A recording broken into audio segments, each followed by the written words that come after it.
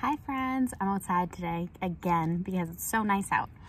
Okay, today I'm going to read The Pigeon Wants a Puppy. Words and Pictures by Mo Williams. I really do. Oh, hello. How are you?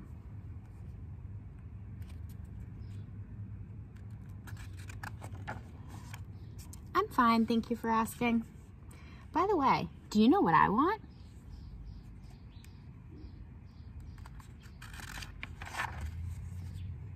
What I've wanted forever, at least since last Tuesday.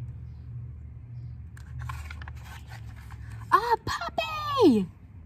Puppy, puppy, puppy.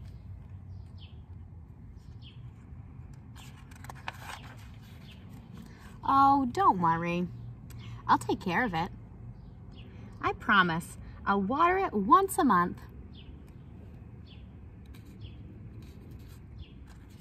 Thinks you water a puppy once a month. What?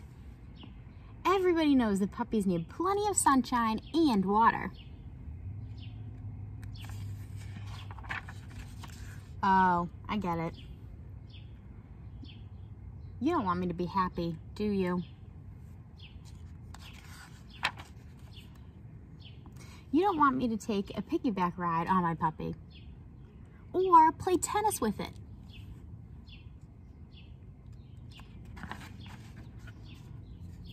You just don't understand.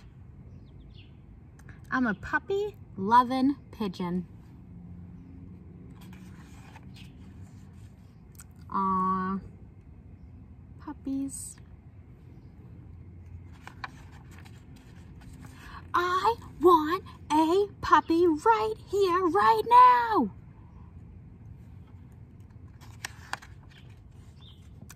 Woof. What's that?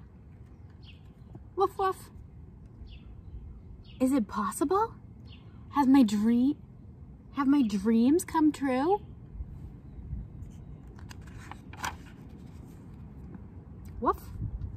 Ah! It's huge! The teeth, the hair, that wet nose, the slobber, the claws. I mentioned the teeth, right? Really? I had no idea.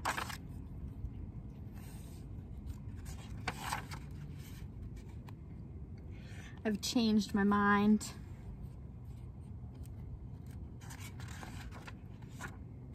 I want a walrus.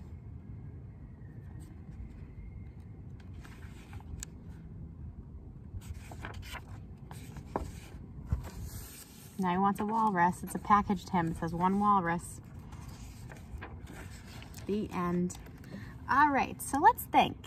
He really, really, really wanted a puppy, and he talked all about his puppy. And then he saw the puppy and he was scared of it.